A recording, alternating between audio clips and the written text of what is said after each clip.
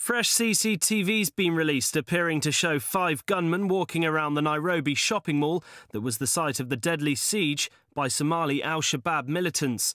The footage was reportedly taken on the day the attack began, September 21st. It shows armed people in the Westgate Mall walking around a supermarket, some of whom have covered their faces.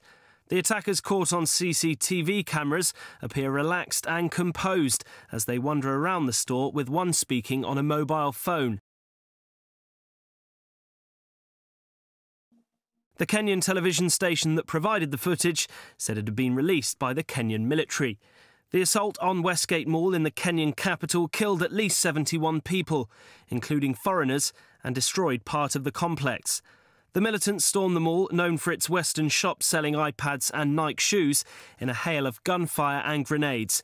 Al-Shabaab's leader confirmed claims by his group's members that it was behind the attack.